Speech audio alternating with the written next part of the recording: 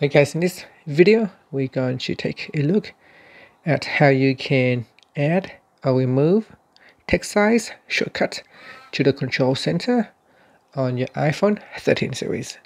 First, let's go back to the home screen by swiping up at the bottom of the screen, and on the home screen tap on settings.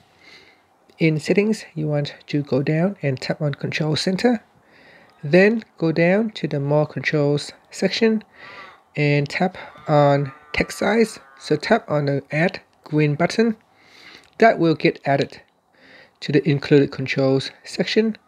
Now if you swipe down the control center at the top right hand side, in the control center at the bottom here, you will be able to access your text size menu. In here you can change the text size by dragging on this bar down or up.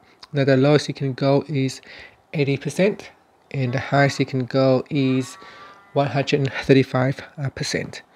So if I drag all the way down, you can see in my menu now the text is small, and if I increase it to the maximum 135%, you can see the text size in my menu now are quite big compared to the default.